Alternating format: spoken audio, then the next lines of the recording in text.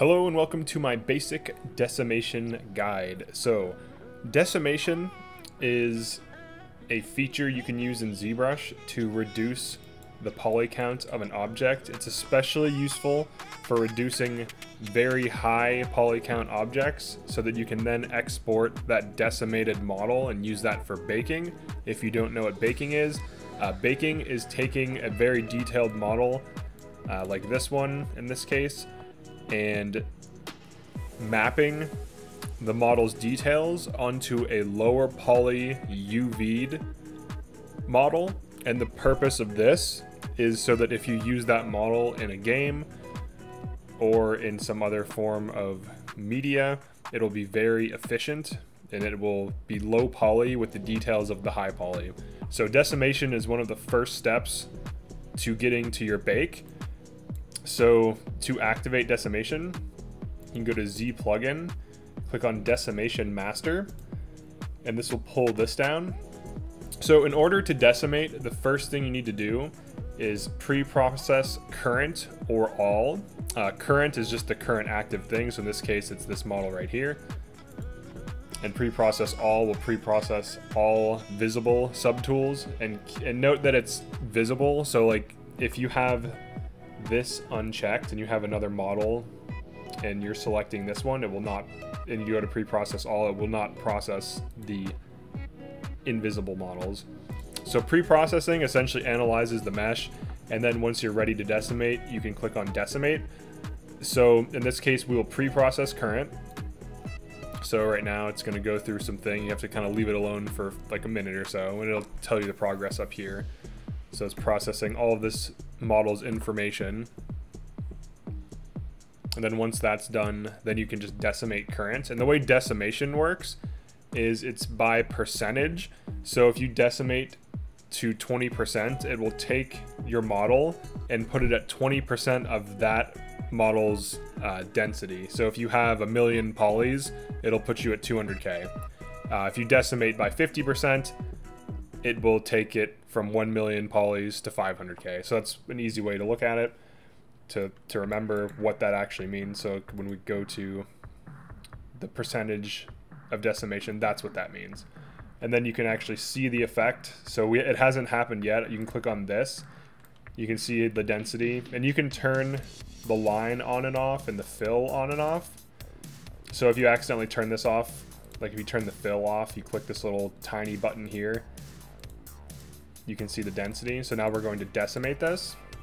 So Z plugin, decimate current. So we're going to be setting it to 20% of 1.8 mil rounded up. So let's decimate it. So here's the result. We're now at 350K polys. So that's 20% of the polys we had before. Now this model will be easily exported to bake. And one of the big upsides, there's a few big upsides of decimating.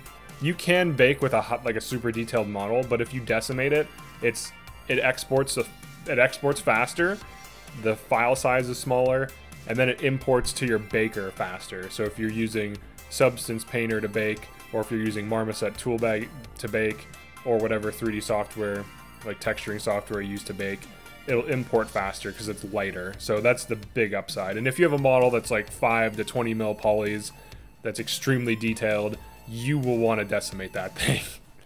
So that's what decimation does. This is just one of the first steps, and you can see we really haven't lost any detail. And I turn this on so you can see what it actually does to the model.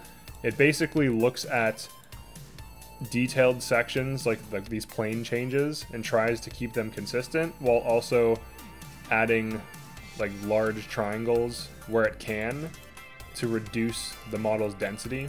So it's much faster. It's 20% of its original size. So now what we can do is I will rename this egg monster _ high. This is just a good practice. And then I will duplicate it.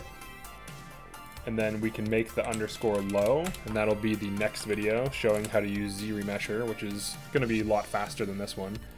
And then if you want to export this high, you can go to export. Oh, that's export tool, I'm sorry. File, or no, sorry, Z plugin, FBX import export.